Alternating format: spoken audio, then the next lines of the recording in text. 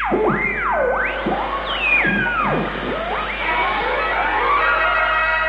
and gentlemen, this is Henry Stillman, Radio USA, Philadelphia. Today our country trembles, torn by war with an enemy the likes of which we have never seen. The May sky before me chokes on clouds of dust, the smell of death drifting from the rubble that was once the city of brotherly love. Yes, ladies and gentlemen, today truly is the blackest day in our great nation's history. By now you've heard the klaxons blaring through every school, hospital, and protection camp in the country.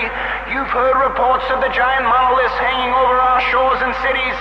If anyone in these affected areas are listening to this broadcast, I implore you, please gather your loved ones and evacuate immediately. And for the rest of you, this is the only solace I can offer.